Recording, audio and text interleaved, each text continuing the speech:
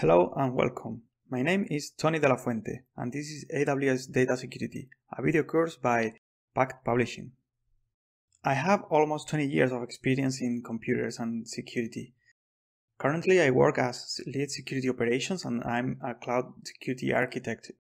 I'm also developer of Prowler, a tool to secure AWS, and many other tools. You can check out my blog at blix.com and you can also follow me on Twitter at TonyBlix. In this video, we will cover what is this course about, topics we are going to cover, and the sections that we are going to discuss. In this course, we will learn the most important concepts about AWS services and their security capabilities. This course contains 8 sections, where we will learn about introduction to AWS security and shared responsibility model, to understand what is and why is important AWS shared responsibility model. In section 2, is about identity and access management. We will review all concepts around users, groups, roles, policies, and how they work together to protect cloud resources. The next section is about auditing and monitoring services, how to enable auditing and monitoring services to record actions that help you to understand security-related events. In section 4, we will discuss about encryption and key management, how to manage and implement a proper key management and encryption foundation. In section 5, we will see storage options and encryption at rest, understand all existing storage options in the Amazon cloud.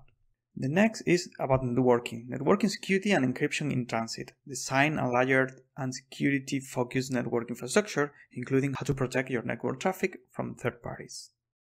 In section 7, we will discuss about reliability, backup, disaster recovery, and the key concepts to successfully implement high availability and distributed workload, including backup and disaster recovery tips. And finally, we will review some concepts about compliance, like certifications, regulations, and security frameworks. In order to understand the concepts covered in this course, you need to have basic knowledge about AWS, like launch instances, configure security groups, etc. Networking and understanding how internet works will help as well.